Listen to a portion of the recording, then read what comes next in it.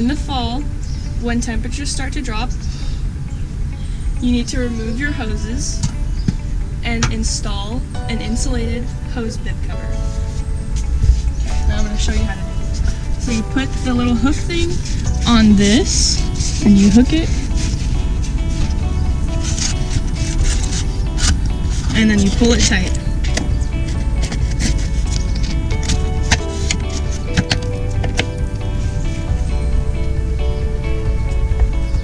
And if you don't have one, you can find one at any home improvement store. This is a foundation vent.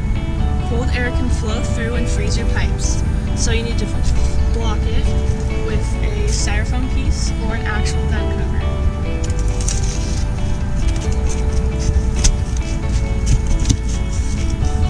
You just need to leave it there till spring.